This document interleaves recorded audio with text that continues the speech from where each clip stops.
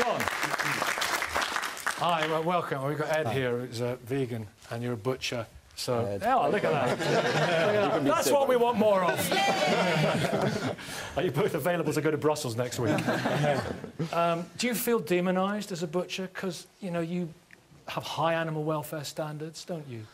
I think this is about educating about production systems and that, and I think a lot of the production systems all get lumped together. And as a small retail butcher who has direct contact with the farms, I feel that I can offer my customers the traceability, the welfare, and also how those animals are looked after and fed. Can you tell me how they're looked after and fed? Yes, I can tell you how they're looked after and fed. We actually go and visit the farms. We actually have an abattoir as well. And how are they killed in the abattoir? So they're killed in the abattoir. This is not a debate on killing methods, or this is a debate on environmentalism. But can you tell me how they are killed in the abattoir? Well, they're electrocuted, so they're knocked out cold, and then they... But it doesn't always work, so does it? It does work. It doesn't always work, though, does it? We have vets there watching everything. We're even on CCTV now, all the time. So there's never been higher welfare standards in this country than there are at the moment, and we're wanting to defend those standards, especially with regard to Brexit and that as well. Why are you doing that in the first place? You don't have to do it.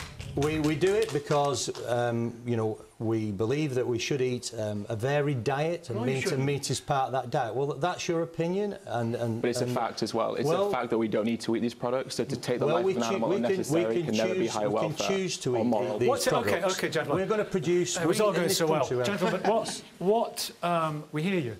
But what is it doing to the environment? So, the issue of talking about the impact of... Taking out the animal welfare aspect. Absolutely. Talking about climate change and not addressing the role that animal agriculture plays is like talking about lung cancer and not addressing the role that cigarette smoking plays. But British agriculture has reduced carbon emissions by 20% since 1990. 65% of the land, the arable land in this country, the agricultural land in this country, is grass. That locks in 90 billion tonnes of carbon into our soils, right? Animals are an essential part of that actual life cycle. They cannot emit more carbon than they eat.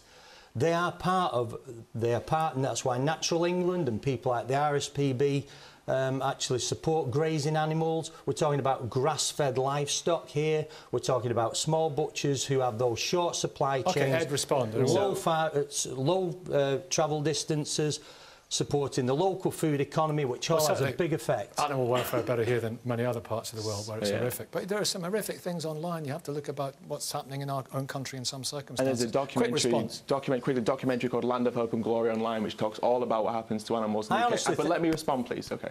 So there's two studies. The first study was a 5-year study conducted by the University of Oxford. It's the most comprehensive study that's ever been conducted exploring the relationship between the environment. Was this the one that was run by a vegan? But he wasn't vegan when he started, but he was vegan when he finished it because of what he found out. And what he discovered... You may be after this conversation, John, as well. Not very likely.